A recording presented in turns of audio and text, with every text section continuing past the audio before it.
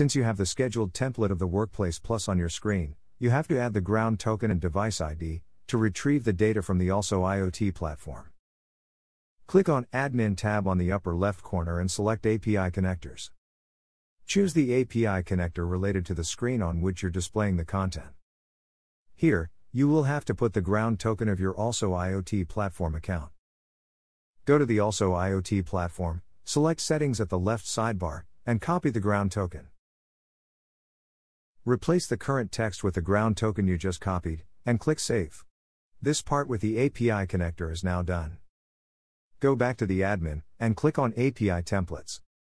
Select the related API template which is being displayed on your screen. Here, you will have to change the device ID. Take it from the CO2 device within the ALSO IoT platform.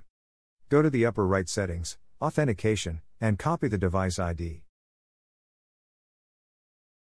Paste it within the path of the API template and click Get API Data.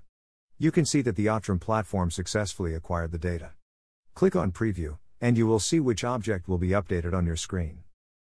Click Save and Close, and you're free to go to the home page.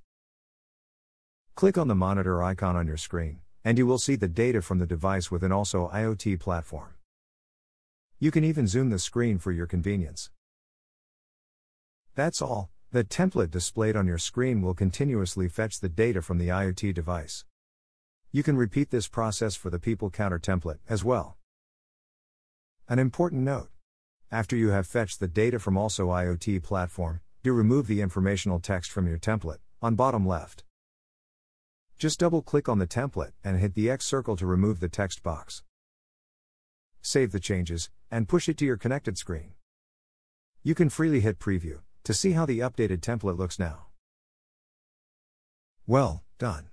You can now go to the final step and integrate the Signage Plus display with your calendar.